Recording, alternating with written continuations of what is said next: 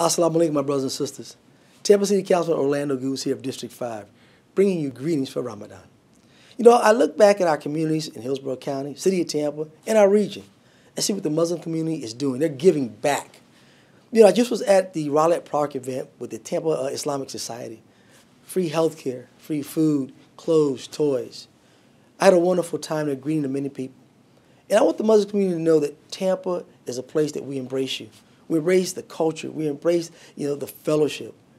We embrace everything you do about giving back. And again, I just want to say happy Ramadan to you, and God bless you all.